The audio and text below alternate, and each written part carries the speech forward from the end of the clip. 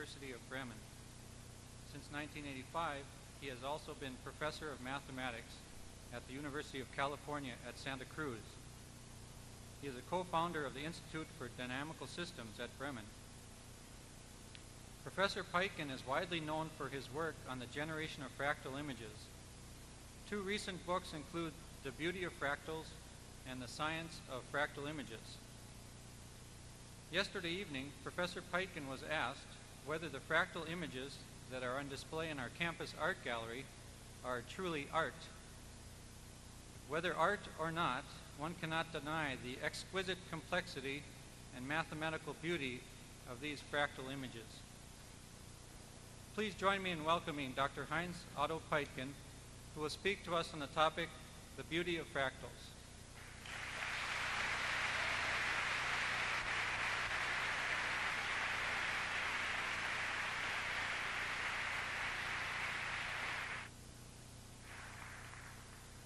Thank you, Michael. I'm glad that we kept it short so that I have a bit more time to run my experiments. Before I say anything about fractals, I want to say this. I think anybody who has ever organized a meeting with 30 participants know how much work is involved in doing that. And some of us have organized meetings with 100 participants, and they know it's a quantum leap to go from 30 to 100. But to imagine that one is able to organize a meeting smoothly and such successfully, which has more than 3,000 participants, is almost a miracle. And I think that's a wonderful point in time for me to extend our gratitude and our admiration to all who were involved in this marvelous event. And I think I would like to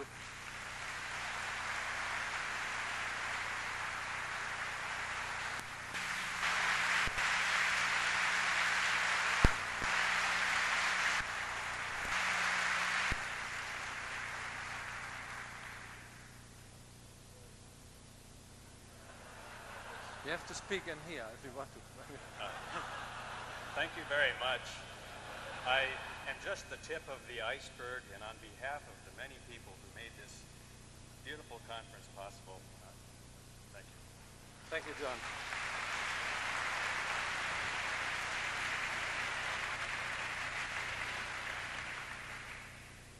All right, I would like to start with a few slides. Pat, can I have the first slide, please? My first slide is the cover image from Scientific American of August '85. And I thought I'd start with that because this image by itself created something which never happened before in the history of mathematics. This, as you all recognize, is a blow-up of the Mandelbrot set, which was discovered by Benoit Mandelbrot around 1980.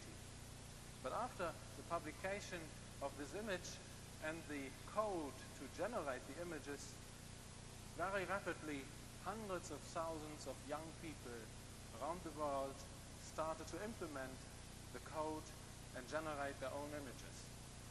And in some sense one might say, soon the Mandelbrot set became the brightest star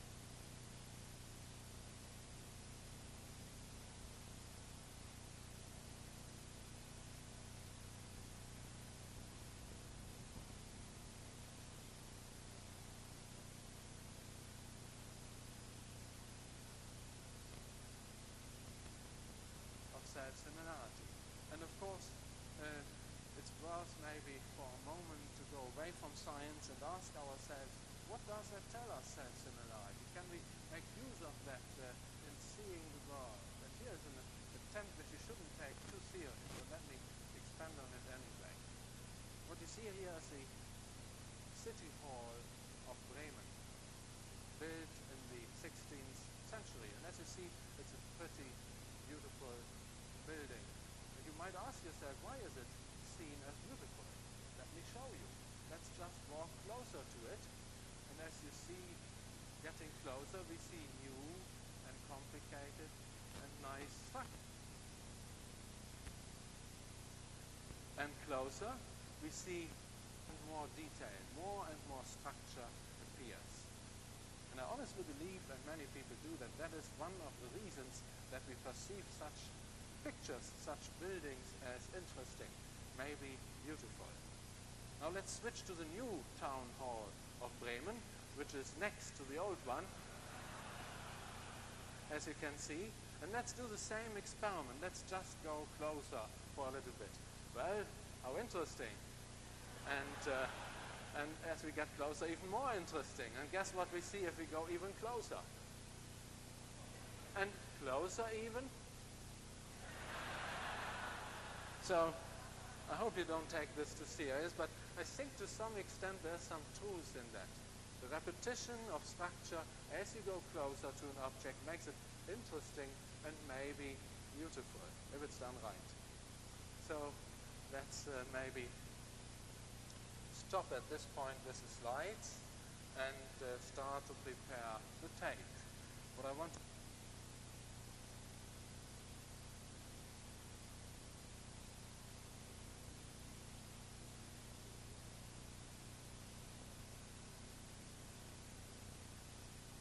science in the invisible. There's two kinds of fractals if you take a very broad point of view. One kind which you can see as you walk through nature, but there's another kind which probably is much more important even, and that is a kind of fractal which you see only through research, through scientific work, through experiments. And here's a very nice and simple example which displays that. Please start the tape.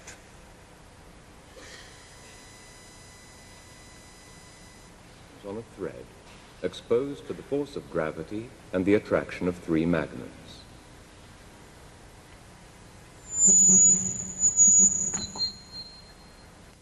Brought to any starting position and then released, it will ultimately come to a stop over one of the magnets.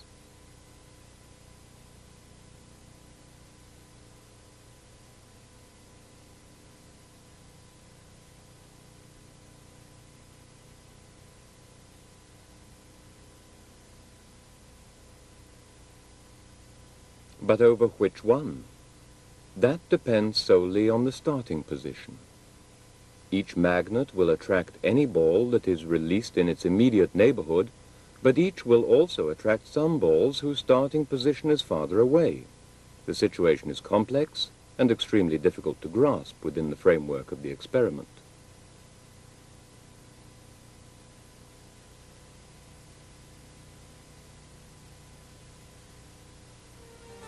Here, computer simulation can be of help.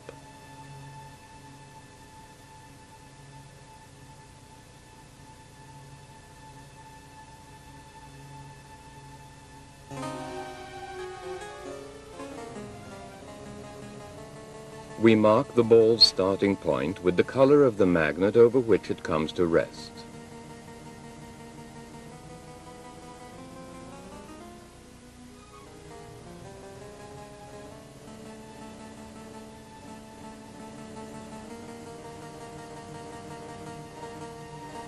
To obtain a systematic overview, we do this for a series of points, scattered uniformly over the entire plane. The colored squares represent only their central points.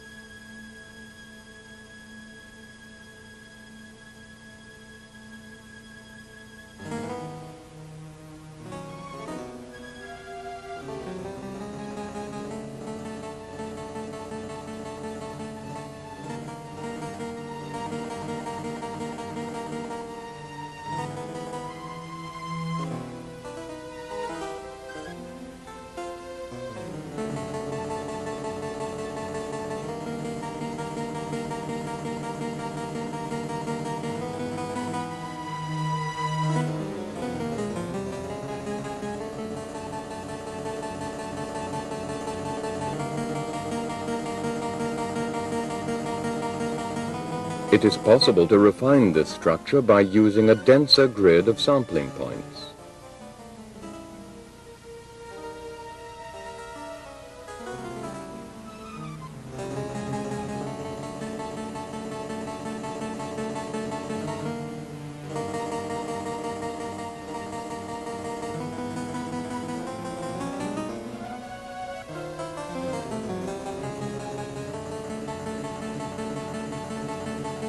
Or an even denser grid. An even denser one still.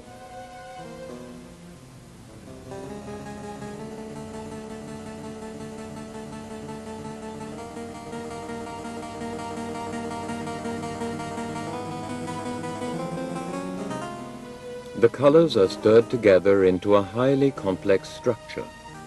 How should we understand this picture? In some areas it is quite clear. All balls that are started within a blue area land over the blue magnet.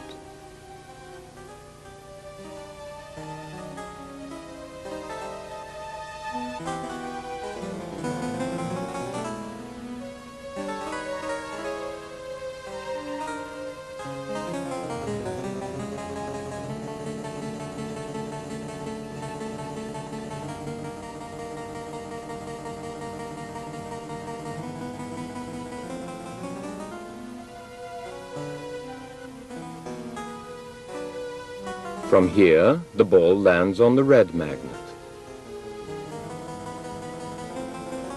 From here, starting from only a slightly different position, on the yellow one. And from a position in between, on the blue one. The magnets seem to compete for the balls down to the smallest detail. Any prognosis as to the behavior of the balls in this area is nearly hopeless. This is chaos, pure and unadulterated. So far for this experiment, in which I think you have seen very nicely, there are fractals which we cannot see by just walking around. Those are fractals which we will see through research, through experiments, through careful investigations, even in classical systems as this one. But now let me go on and come to the second important ingredient to understand fractals, and that is the notion, the idea of a feedback loop. What I mean is something very simple in principle. Some kind of a black box, if you will, which has an input and an output, and whatever comes out of the machine is fed back into the black box right away. And you should imagine that the system is running in time, and as it runs, something evolves. And of course, what we want to see evolving is structure, pattern, fractals. And typically, such a system will depend on an outside control. You should think of a gear shift, which we can put in second or third or reverse. And in doing so, the system will behave differently.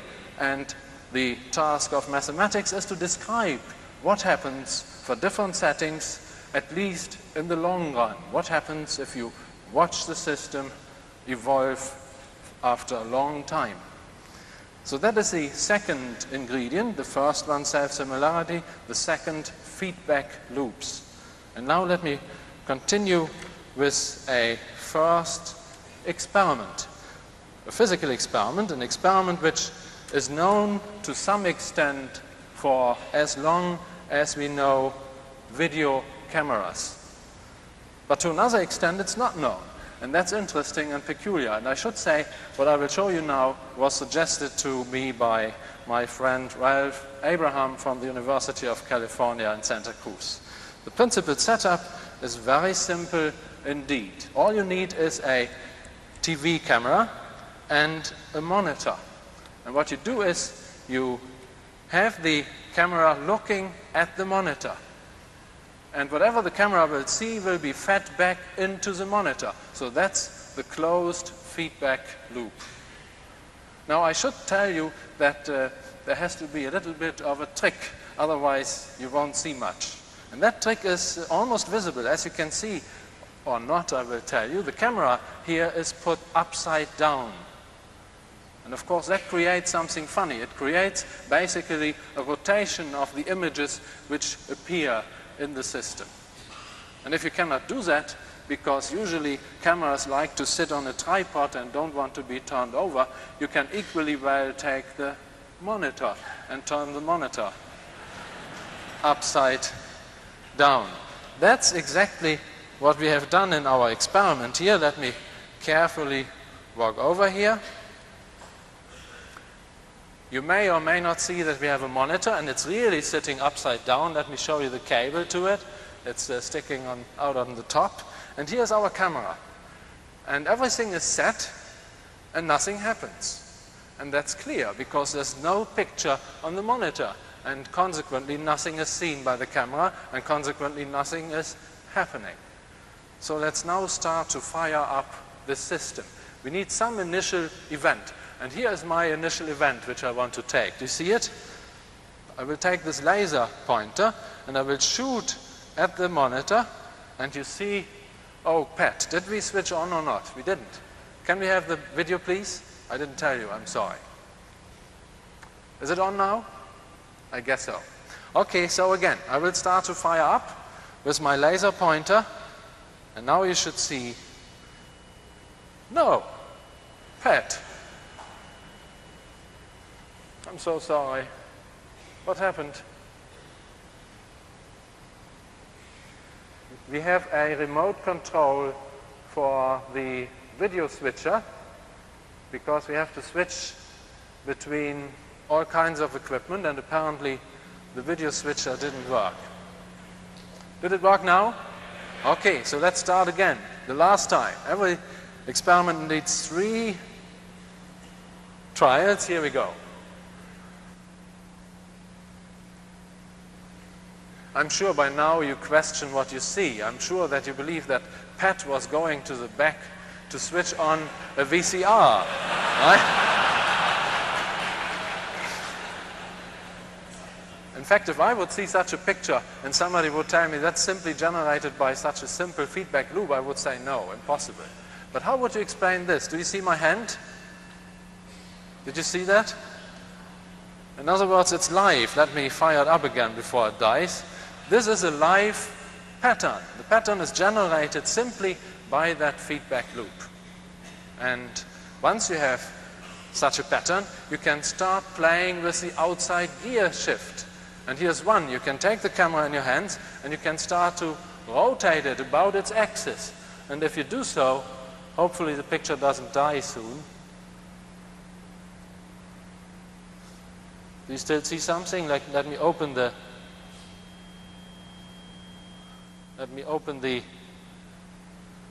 iris a little bit. Well, live demonstrations, as you see, are difficult. I didn't see exactly what I wanted to show you. What I wanted to show you is a dramatic change in the picture but now we see something different, I hope, as we touch the outside controls. In other words, one setting of a feedback loop is able to generate all kinds of complicated structures by just changing the outside controls a little bit. Right now I'm playing with the zoom capability of this camera. And of course you also would like to see maybe classical feedback. The monitor inside the monitor inside the monitor. Let me do that also. That's what you see here. You see that? And that's obtained simply by moving out by the zoom capability of the camera. So that's video feedback, and the demonstration, I think very convincingly, that very simple feedback loops are able to generate, if you do it right now I'm not getting the point back, if you do it right, are able to generate very complicated patterns. Here we go.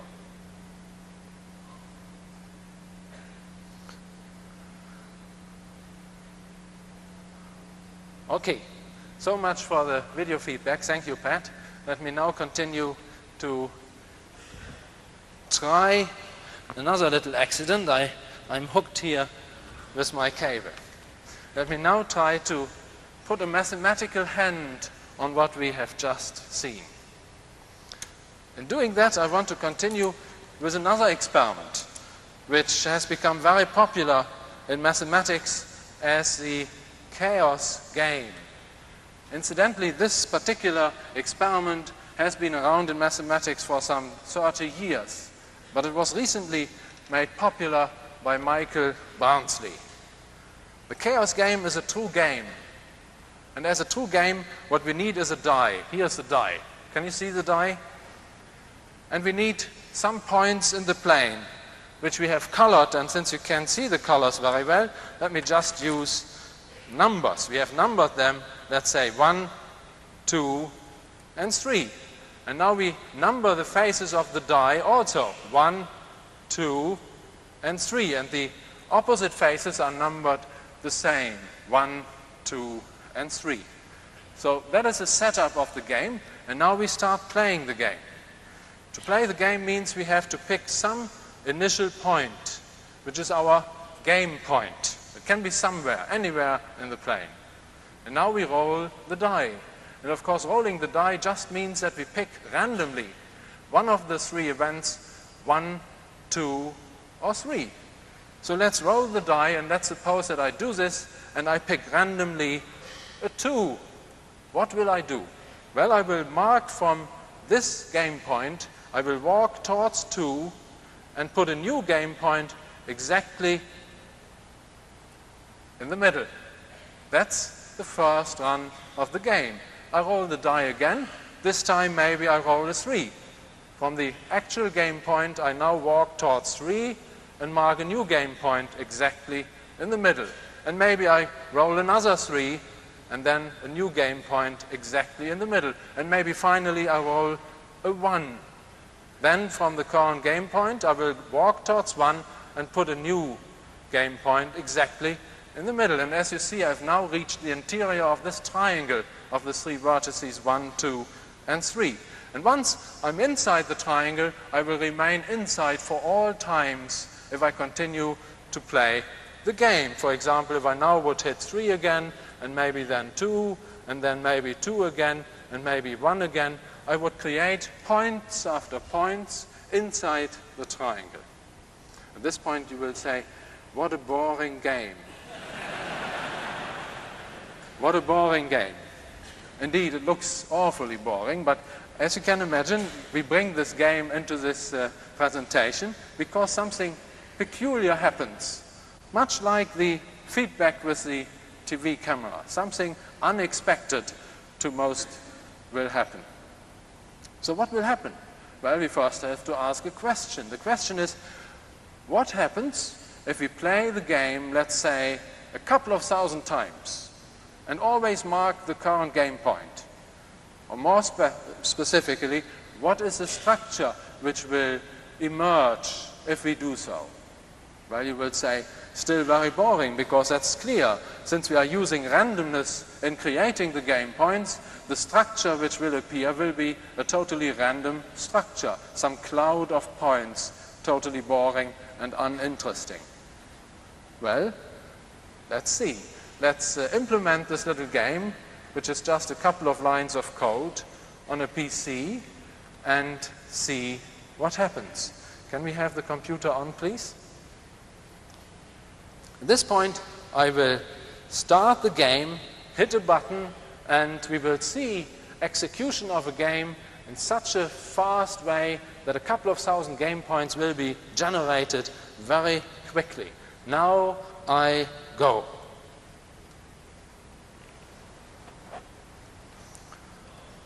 And as you see, a structure emerges, yes, but certainly not a random structure.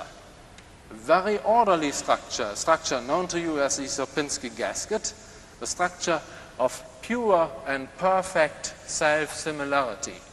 But remember, this structure is driven by a random generator. Well, at this point you will say, I didn't see that in the picture which you started on the overhead. Those points which you generated initially are not on the Sierpinski triangle at all. You're quite right. you have to forget, let's say, the first 10 or 20 or 50, because soon the game points will settle down on the final picture, which you can almost see here if I fit this picture into the game. These points, which were later points, are already on the gasket. And remember, I did them by hand. So, in other words, you don't believe that, right? In other words, randomness combined with very simplistic rules is able to generate complicated patterns and structures. Very similar to what we saw in the feedback game. My next step will be to explain what you see in this situation to some extent. But before I do that, let me just for later reference remark that it doesn't really matter how you play the game. If you take different dice or on a computer various random number generators, you will always get the same final picture. The way you create the picture, step by step, of course, is changing, but the final picture, the net result, the attractor, as we say, is the same. And that's a marvelous property which we try to understand a bit deeper in some 10 minutes from now. Before we do that, let's take a different point of view, which is even simpler. And that is by talking about what I call the chaos copying machine. The chaos copying machine is essentially an ordinary copying machine, except that when you open the front door, you will notice that it has 3 lens systems instead of 1. And each of the lens systems is essentially an ordinary lens system, which means it's able to reduce a picture. In other words, if you take a picture, put it on the copying machine, and push button, out you get 3 reductions, and those are put on the copy. And that's essentially the description of the machine. And if you find this too realistic and like something more abstract, here is the blueprint of this copying machine. Some initial image, which for convenience is a rectangle here, is reduced 3 times by the same factor of 1/2, and the 3 reductions are positioned somehow, as you see in the blueprint. Incidentally, the reduction factor 1/2, of course, is exactly go always halfway in the chaos game. So that's the blueprint of our machine. And now we want to switch to the computer again, because I want to show you how this copying machine works in a computer simulation. So let me bring up a test image, a rectangle for convenience.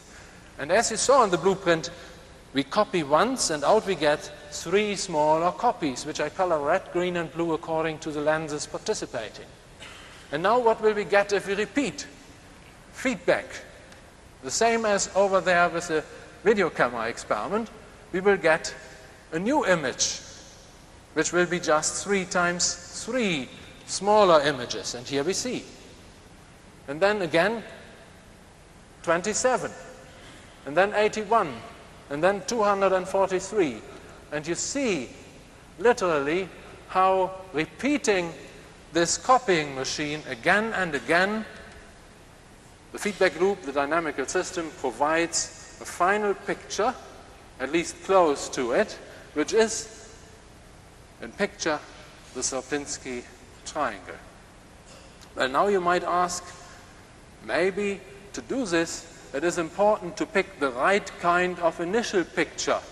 Maybe the measures, the dimensions of this initial rectangle matter, the proportions of the rectangle, for example. Or you could ask yourself, what happens if I take an arbitrary image and put it on this copying machine? What will I get? Well, let me show you. Let's take one, which I have prepared, which is not quite arbitrary, but good enough. And let's see what we get. Well, I think you understand quite clearly 3 smaller copies. And then 9 even smaller copies, and then 27, and 81, and 243. And at this point, you hardly can see the letters USA, but they are still there. However, have become so small that the figure of all these small letters put together already looks like a Sierpinski triangle. In other words, what we have just seen in this demonstration is it does not matter how you start. No matter which picture you take, the final picture which this feedback loop will generate is always the same. And in fact, that's very similar to what we saw over here. If we want to switch back to this just for a second, Pat, can we do that real quick? Let me try to start it, and of course now it won't start. It will.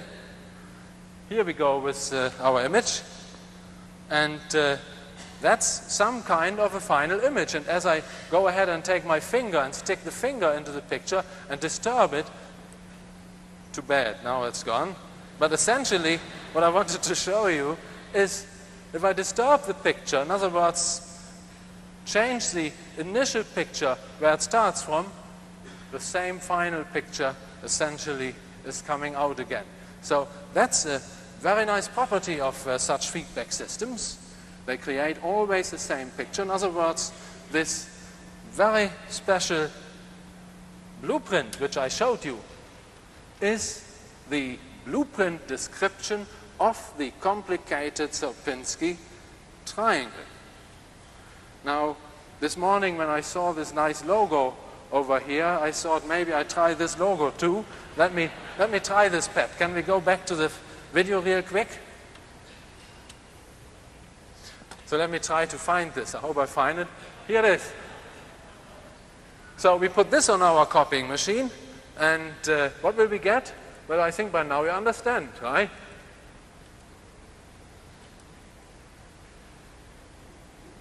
Again, a Sierpinski triangle, however, this time it's upside down, that's all. So you see, again and again, in those experiments, the complicated structure of a Sierpinski triangle is completely described, fully described by such a simple blueprint of 3 reduction length systems, their reduction factor, and their position. So let's now go ahead and look at another blueprint which has a historic annotation. This time we have 4 reduction length systems. Each time the reduction length reduces by a factor of 3. And let me prepare my computer experiment real quick. I guess most of you know quite well what I'm going to get. Here is my initial picture. And as we copy, we get 4 copies. And then we get 16, and then 64, and then 256, and so on. And you see very rapidly another familiar structure emerges, the famous Van Gogh snowflake curve, which looks like, at least a bit like, a natural object, a snowflake. But remember, those structures were known at the turn of the century or a bit later, and they were known in mathematics as mathematical monsters. They were not designed or invented or discussed by the attempt to describe nature or natural phenomena. They had some intrinsic mathematical meaning which made them called mathematical monsters. And there were a couple of others like the Cantor set and the Menger sponge, not too many, and that was it. And now let's make a jump into the 80s. To make a jump into the 80s means I will now show you a copying machine which is built by the same principle of several different reduction length systems. However, this time we allow the positioning and the reduction factors of the length systems to be quite different from each other.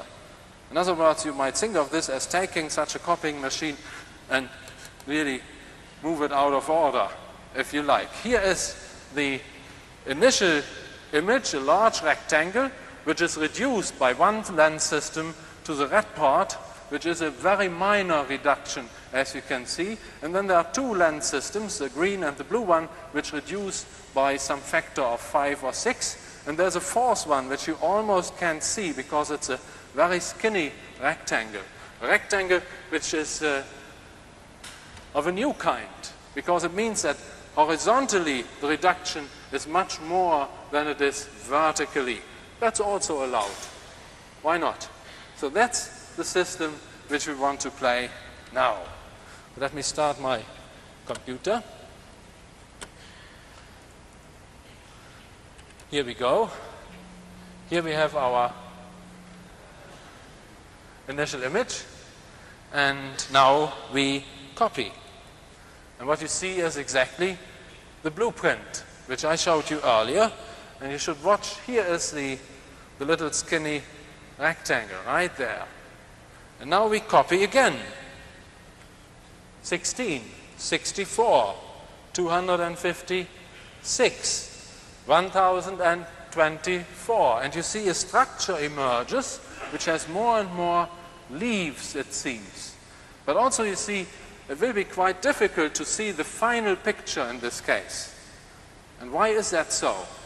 Well, remember, the reduction lens systems involved in this case are of a different nature. For example, this red one reduces only so little. In other words, to see the final image, or to get away from the arbitrary initial image, which here was a rectangle, you would have to do many iterations, many feedback cycles.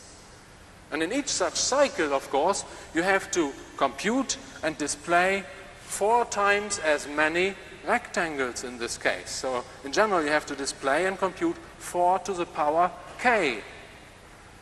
Now there's a very simple estimate. How many iterations do you have to do?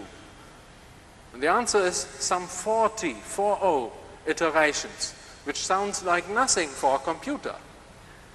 But remember, 40 iterations means you would have to compute and display 4 to the 40 rectangles, which is about 10 to the 30 rectangles.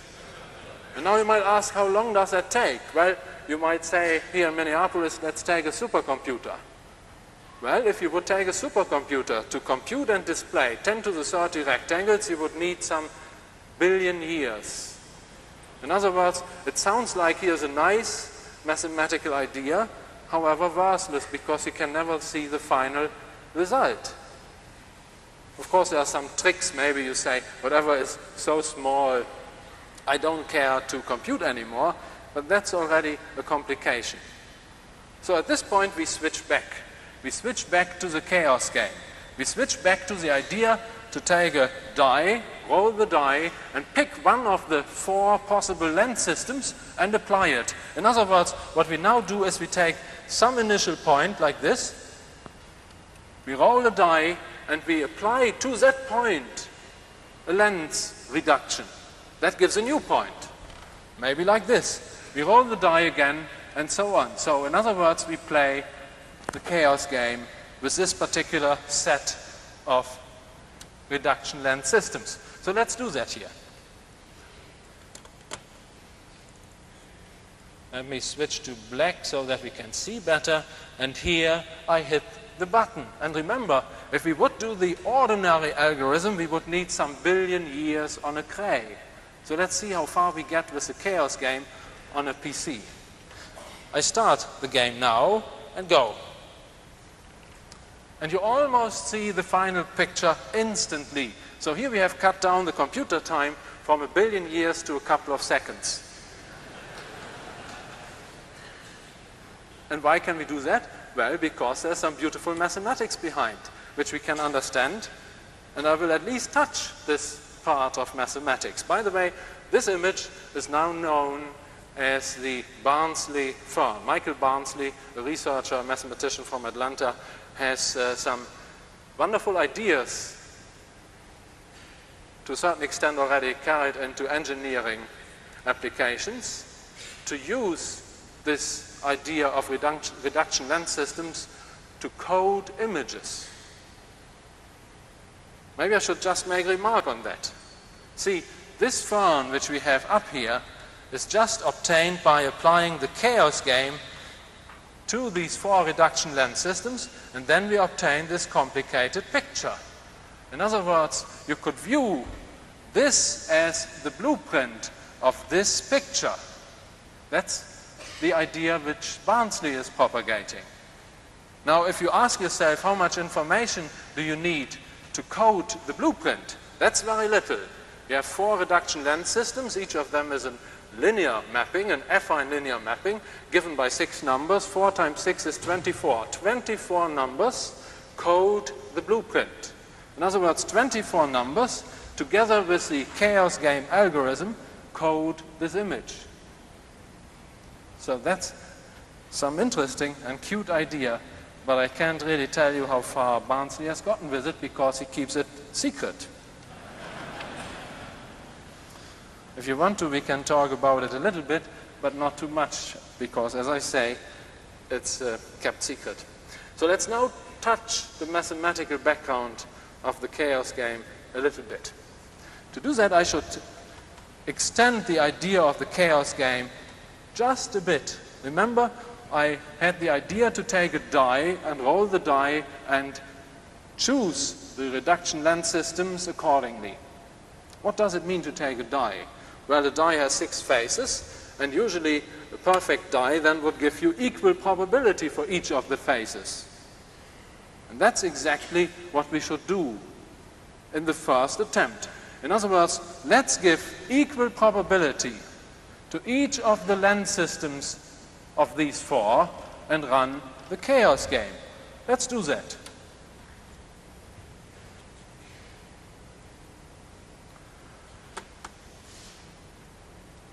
I have to open another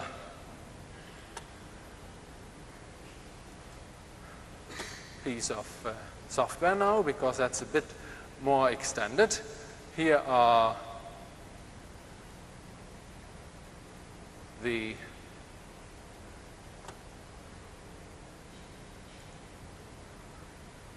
setups, and now I hope I can go and see what this does for us. Here I go. And as you see, nothing happens. That's awful. Wow, wow, wow, wow. What happened with this piece?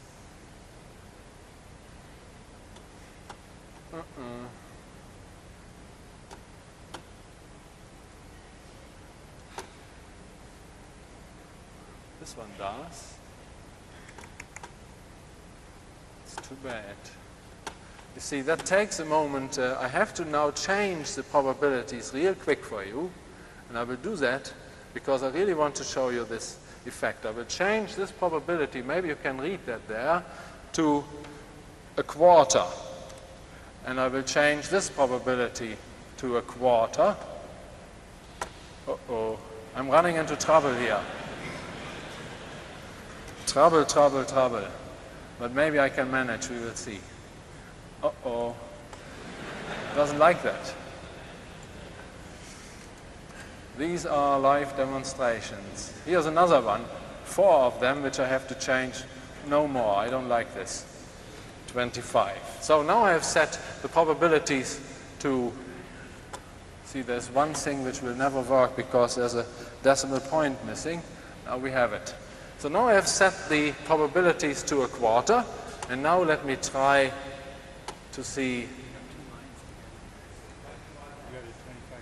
What did I? Did I do something wrong? Oh, yeah, I have to separate those lines if I can. Thank you for seeing that. I hope it's correct now. Let's try. So here we have changed the probabilities to a quarter, and now let's run. Here we go. And now please believe what you see. This is not because I was keying in the wrong numbers. I really keyed in a quarter as a probability for each of the lens systems. And you see something is growing, but you also see that something is not growing very fast. And now you could ask yourself, how long will it take until it will emerge into the final picture, which we know already is a complete fern? And the answer is some billion years. In other words, what did we do originally in this experiment? we did not assign equal probability to the 4 length systems. We rather assigned very specific probabilities. And to give you a rule of thumb, we assigned a very high probability to the reduction length system, which reduces only a little, because we want that artifact to disappear soon. And we attach very low probabilities to the reduction length systems, which reduce a lot. In other words, you see, playing with probabilities in connection with a chaos game allows you to speed up the generation process tremendously. But mathematically, much more is attached to that. The structure behind here, in mathematical terms, is measures. More precisely, invariant measures. And those can be used to code the image even in color. And I just wanted to touch on that perspective to show you something very simple as an idea here very quickly emerges into some very nice mathematical problems. So far, the pictures which we have generated are all self-similar. Not strictly self-similar, because the stem of this fern does not look like a small fern, it's just a stem. But surely the leaves of this fern look exactly like the entire fern. And that's simply because we copy by the same machine over and over again. And I should say, if this particular idea which I'm just evolving now would be limited to pictures of a self-similarity nature as this, it would not be worth much. Why? Well, simply, if you look at ferns, for example, you would easily find ferns which are different, ferns which do not have major leaves of this kind. Of what kind? Well, there are ferns, for example, which have a different self-similarity structure. The major leaves branch off with some offset, but the little leaves on the major leaves branch off opposite to each other. And if that happens, of course, the little leaves are not exactly a reduction of the entire fern. In other words, self-similarity is broken. And the question is it possible to extend this approach so that breaking of self-similarity can be manufactured in a designer fashion? And the answer is, yes, it can. And I just want to touch on the idea because it's so beautiful and simple at the same time. The essential idea is that you take 2 copying machines with their own individual length systems. One which creates the entire fern, and if you would just run this machine, it would give you a self-similar fern. Another one which creates a major leaf. And this one, for example, creates a major leaf on which the little leaves are standing opposite to each other. That can easily be done by just adjusting the reduction length systems properly. So now we have 2 independent reduction length system copying machines, and each of them produces something independently. And now the big step is really a little step, and that is you take these 2 independent systems, decoupled systems mathematically speaking, and you couple them. You couple them in such a way that now the major leaves are copied into the large picture. So in other words, you create a networking of copying machines. Now, maybe there's time to show you that in a computer demonstration.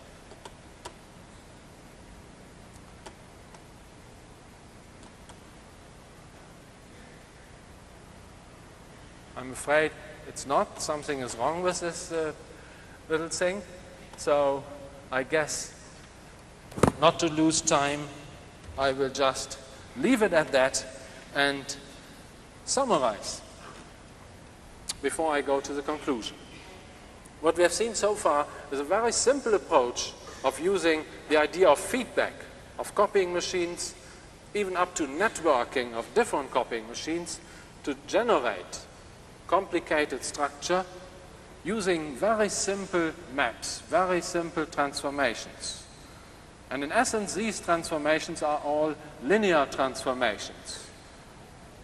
And as we learned from Mitch Feigenbaum yesterday very nicely, linear just means, in this case, you do something to pictures here, and it does not depend where you put the picture. If you put it there and apply the reduction length system, it will be reduced by some amount. And it will be reduced by the same amount if you put it there. That's the effect of linearity here. So that is the first and major part, and now I would like to get to the conclusion. In the conclusion, I would like to tell you what we have seen so far is at best only one dialect of a whole family of languages to create structure out of those principles. The dialect which we have seen so far is the linear dialect because the transformations, the reduction length systems, are linear in nature. So let's now go to just another one, just one more, and that is strictly nonlinear in nature. It is connected with second-degree polynomials, second-degree equations. And I'm not going to explain now in detail, in mathematical detail, what that means. I just want to show you that by solving those quadratic equations, you get two square root functions, which are the same up to a sign in front of them. And a square root function is a typical model of a nonlinear reduction length. Just do a little computation with me. If you take square root of 100, what is it? 10. You reduce quite a bit by a factor of 10. But now take square root of 10. What do you get? 3 point something, which is also reduced, but much less. In other words, here you see it depends on the position in space, how much square root reduces. And the fact is that if you take such a second-degree polynomial and solve it for x, you get two square roots. They are the same up to a plus and minus sign in front of them. And we now use those square root functions as functions of the plane. That's a mathematical extension which goes under complex numbers. I will not go into that. It's not too hard, but it really doesn't matter. There's a way to extend the notion of square root to points in the plane which are given by coordinates. And that's what we want to do now. But you understand, square root reduces. And another point which I want to bring over is the equation depends on a parameter c, much like the feedback system depended on some outside control. And what we will do in a moment is we will change this parameter again and again. Well, I guess at this point I will try a last computer experiment, and hopefully this one works.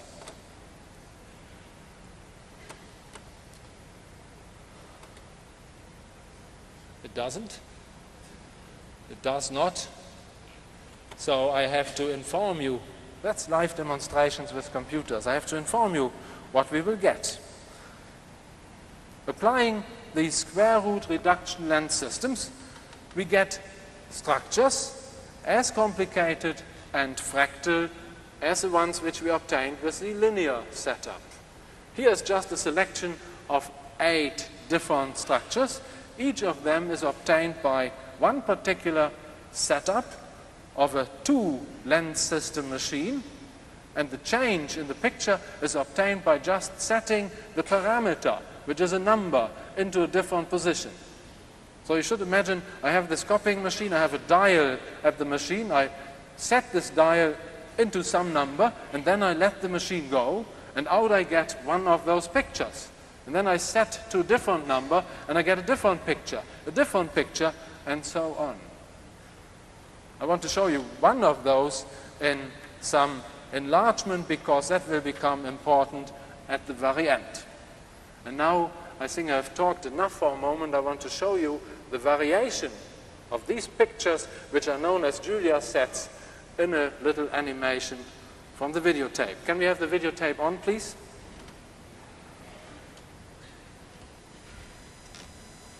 Depends on parameters that can be varied. The competitive situation and the Julia set change accordingly. A confusing diversity of connected forms that disintegrate into dust and then grow back together again is the result.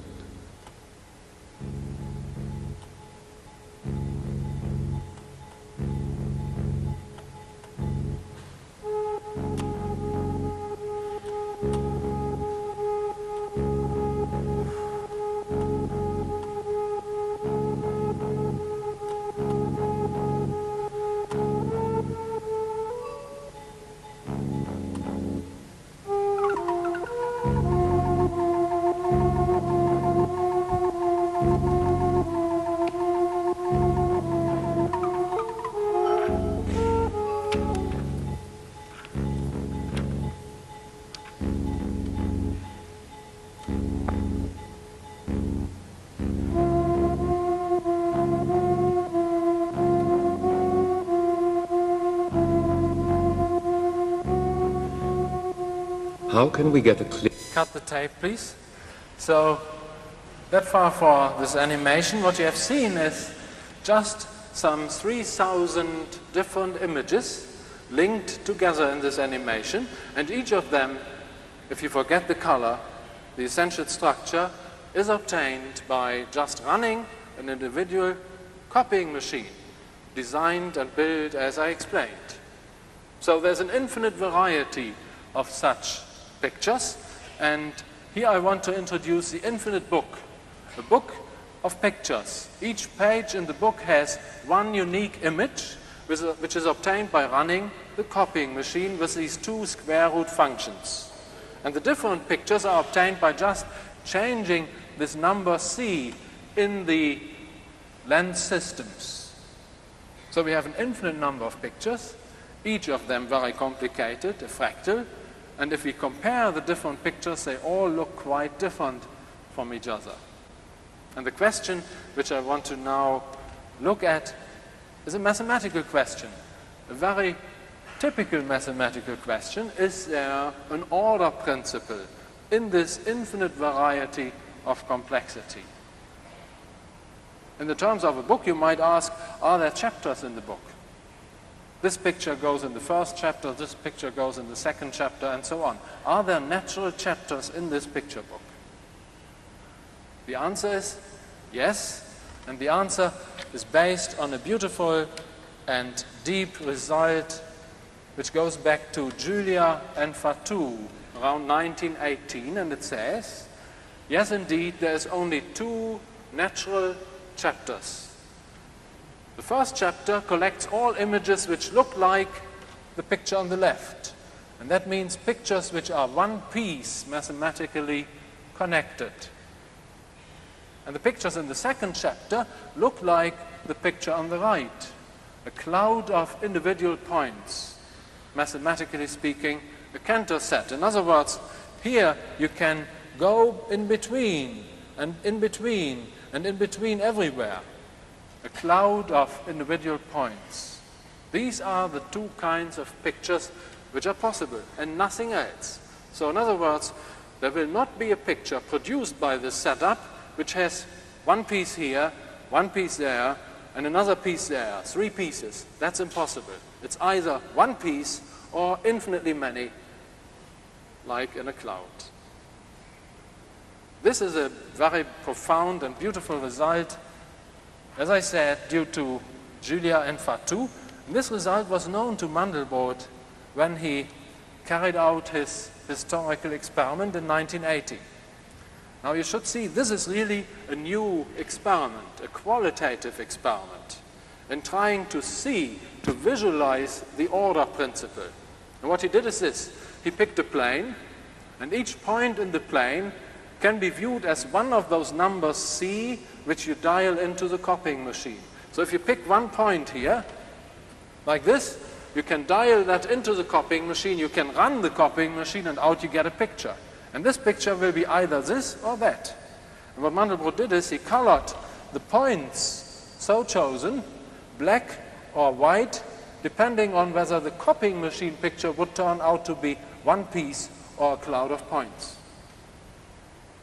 Now, I didn't tell you how the computer is able to decide this question, It's not a very decidable question whether you have one piece or not for a computer. There's some other very beautiful mathematical result behind this which gives you a computer algorithm for that decision. Don't mind what that is. Here is the picture which was obtained. The black picture, the black-shaped object, collects all the parameter values for which the attached copying machine picture is one piece, and everything which is outside collects the points for which the copying machine picture would be a cloud. So this black-shaped object, now called the Mandelbrot set, is the order principle in this universe of pictures in the quadratic dialect. So that was the principal discovery, and then mathematicians came in and investigated the properties which they saw in that picture. You see, there's all kinds of structure, and I should tell you, every single piece of structure which you see here can be interpreted mathematically, and the best way to say how it is interpreted would be to say it's like a grammar for a language. Each of the little structures is a paragraph in a very beautiful grammar. So let's look at this grammar a little bit deeper in our next tape segment. Tape on, please.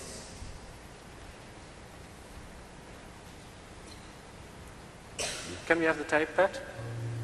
Here we have chosen slightly different colors for the Mandelbrot set, and the colors outside are the result of delicate experiments which measure the distance of a point to the Mandelbrot set. In fact, contours of the same color identify points of the same distance to the Mandelbrot set. In a similar way, later color renderings will show equipotential curves of the Mandelbrot set. The current magnification factor of this zoom animation can be found in the insert in the upper right.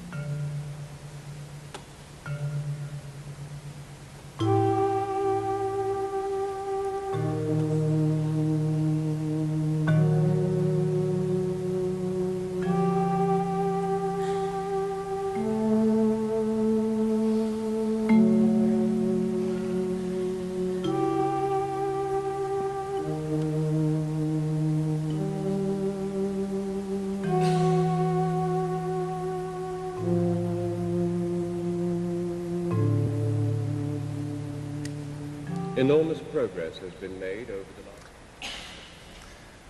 As you have seen in this animation, blowing up this structure, this mathematical construct, reveals more and more complicated structure. What does that mean? Is there any way to understand this? There is. And I want to show you what it means. That we see more and more structure as we blow up the Mandelbrot set. There's a very deep and profound reason for that. And that is one of the current mathematical results in the attempt to understand these structures, which I want to introduce by another and final question. Remember, what we were doing is we were looking at copying machines, which were set into different positions, producing pictures. We would gather them in a book. And the final question which we want to ask is there something like a table of contents in that infinite book of pictures? Now, I should admit, this is not a question which mathematicians asked right away. They were led to this question by experiments, by seeing some very strange and remarkable phenomena, which turned out to be the answer to that question. So again, what is the question? The question is there a table of contents to this infinite picture book? And why is that a remarkable question? Well, if there is a table of content, it must be a picture itself. And that picture, this one picture in the table of content, should contain information, pictorial information, about all the other pictures which you obtain by the copying machine. And I think here you see how wild and courageous this question is. So what is the answer? Well, you have all seen the table of contents already. Here it is. The Mandelbrot set itself is a table of contents of the infinite picture book, and I think that explains why we must see, as we blow up the Mandelbrot set, change over change over change, because only in that way it can store, as an image storage, all these different pictures. But you would say, if I look at the table of contents here and the typical page in the book there, I do not see any similarity. Maybe one needs one pair of mathematics glasses to see that. That's not the case. Let's do a final slide. In this final slide, you see the Mandelbrot set. You see a crosshair. The crosshair fixes a point very close to the boundary of the Mandelbrot set, and around the point of the crosshair we blow up, and what we see is a double spiral, and incidentally the blow-up factor here is some 100,000. We were used to that, seeing the animation. Now let's pick this number C, which the crosshair fixes, and let's dial it into a copying machine. Let's run the copying machine, and out we get a picture. Here's a picture which we get. It's one picture of infinitely many in the picture book. Well, you can't see this real well, so let me show you an enlargement of it. That is a picture obtained if you dial in this particular number C. You still don't see any similarity, but we are not done yet.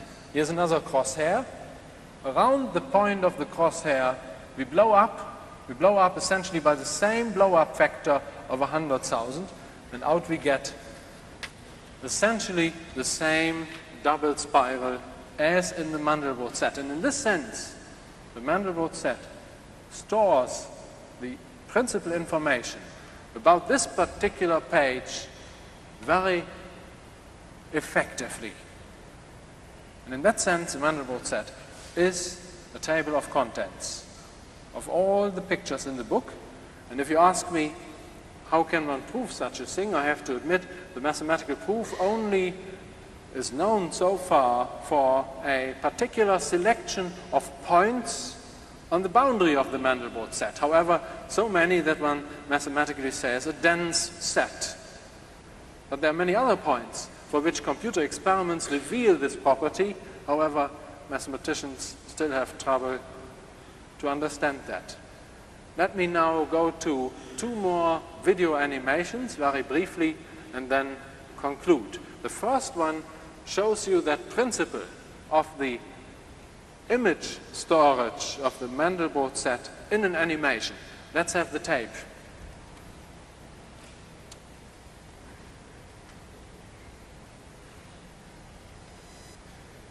But also in our knowledge about the Mandelbrot set. One fascinating property is the similarity between Mandelbrot and Julia sets on a very small scale. To demonstrate this, we show an extremely small part of the Mandelbrot set. This picture looks almost identical, but it represents a part of a particular Julia set.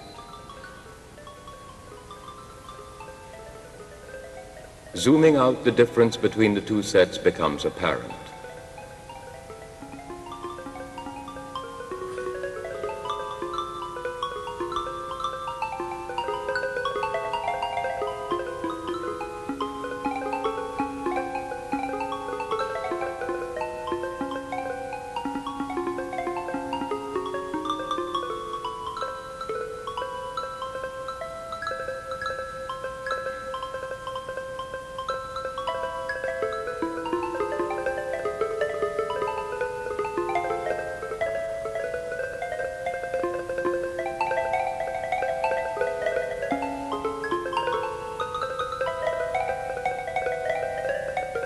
The sequence of images is now running backward.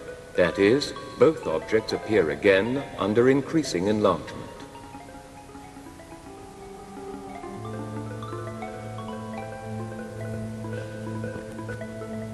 Thus, in a certain sense, the essential structure of this Julia set is already contained as a compressed replica in the Mandelbrot set.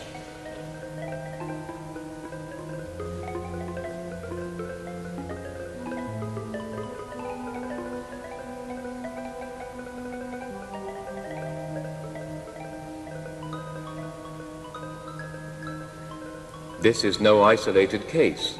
At any point along the boundary of the Mandelbrot set, under extreme enlargement, we can find a structure that looks the same as the corresponding Julia set. For comparison, this can be seen in the window. The Mandelbrot set is, so to speak, a graphic dictionary of all Julia sets. Not only does one point of the Mandelbrot set determine one of the experiment's parameters, but its neighborhood also shows us a picture of the result.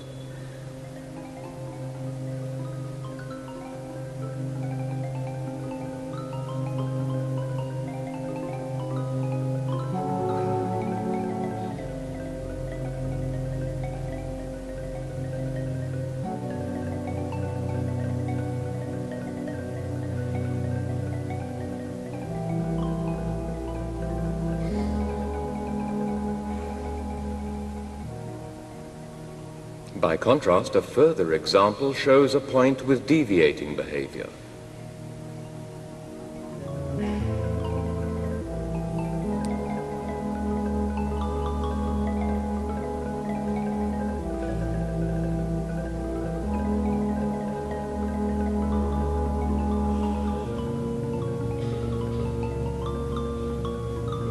Here, the similarity is only of a temporary nature. And with this, we have already reached the present limits of the mathematical understanding of the Mandelbrot set. Well, science. So much for this animation. Let me now come to the conclusion. The last video animation which I want to show you is an attempt to visualize the electrostatic potential in an animation. The Mandelbrot set can be viewed as a piece of metal. You can charge it electrostatically, and you can measure the potential outside the Mandelbrot set. That gives you some number, and that number will be very small if you are close to the Mandelbrot set, and it will increase as you go away from the Mandelbrot set. And now what you can do is you can color code this number. This is exactly what you see in most of the color images. But you can also take this number, which is small close and larger away from the Mandelbrot set, and view it as a height profile. And to make the visualization a little bit better, we have just turned things upside down. So rather than increase, we decrease. And that is the last animation which I want to show you. I want to thank you for your patience and that you accepted the computer failures. I'm very sorry for that. Here is our last animation, with which I want to close. Please.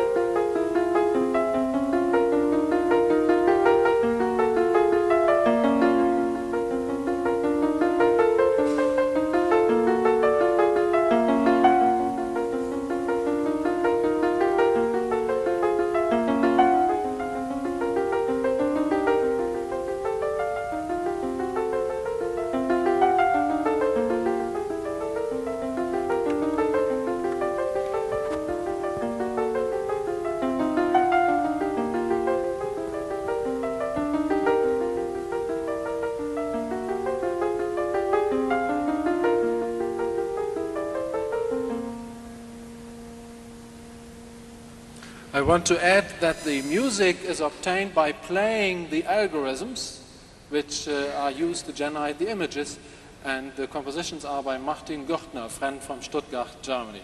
Thank you very much.